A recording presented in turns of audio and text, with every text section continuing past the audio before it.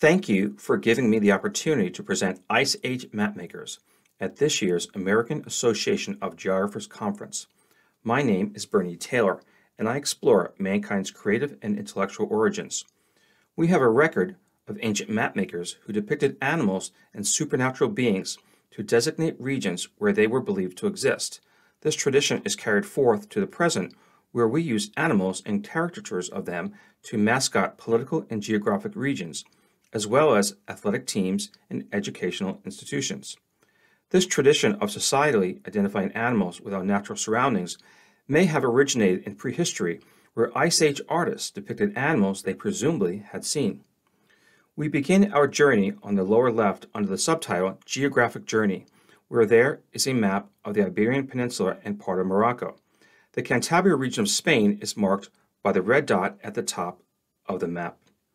Shifting to the left side of this poster, we can see the Upper Paleolithic gallery of discs in the Cantabria region of Spain.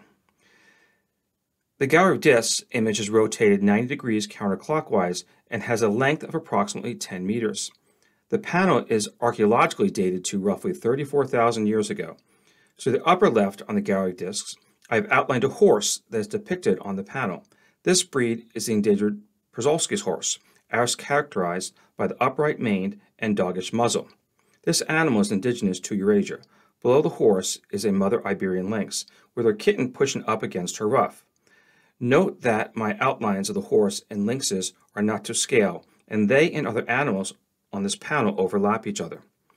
To the right of the gallery of discs and centered on the panel are outlined the extinct great auk, a breaching humpback whale, a spinning bottlenose dolphin, and a monk seal, which are associated with marine environments. Across the panel, we find an elephant.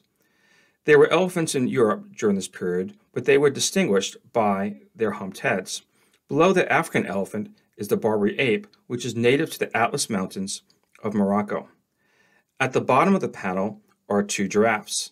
The mother's neck is in the foreground. The juvenile's neck wraps around that of the mother.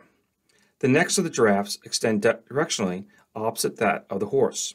The giraffe is indigenous to Africa, and there are no fossil records of this animal being present in Eurasia during the Upper Paleolithic.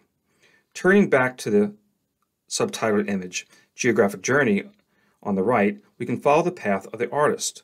The artist begins in Cantabria, Spain, at the top of the map, walks southward down the Iberian Peninsula, swims across the Strait of Gibraltar, which is roughly 10 nautical miles, and as represented locationally by the marine animals.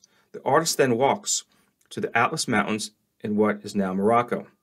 The lower red dot in Morocco designates Jebel Tobakal, which is also the highest mountain in western North Africa and where we find Barbary apes today. There are no longer elephants or giraffes in this corner of Africa, but we find them depicted on rock art in the region from when the Sahara was wetter.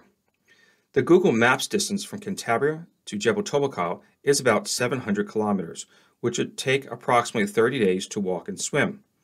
The Upper Paleolithic panel may help us to better understand the early evolution of mapmaking, why animals and supernatural beings came to be designated on maps, and how we learn to find ourselves in time and space. More in my work can be found at www.beforeorion.com. I'm open to present my research in other forums and collaborate on projects. Thank you again.